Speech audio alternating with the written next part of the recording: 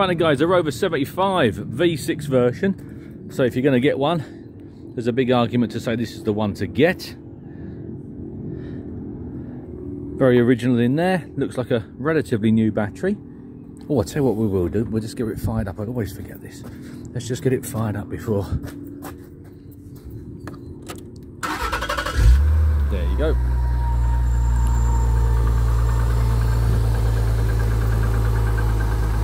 There she is. Nice and bright inside. Nice light cabin area. Couple of little marks on the driver's seat, that's it.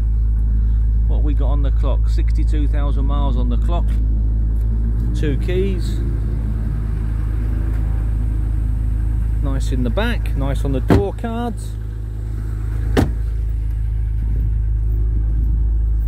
Very clean in the boot lid as well.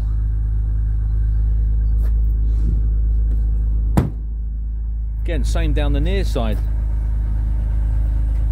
Good on the shuts, good on the seats, good on the door cards. A couple of little bits there, whatever they are.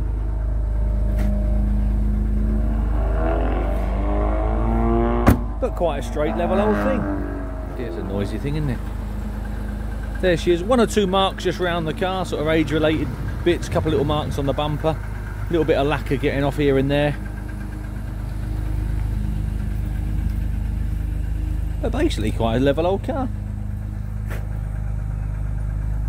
But anyway, you've still got nearly 2 weeks before our next sale, so you've still got a big window to come down and have a look. There's a little bit there. I've never seen that before. And I'm a bit of rust on that black bit there.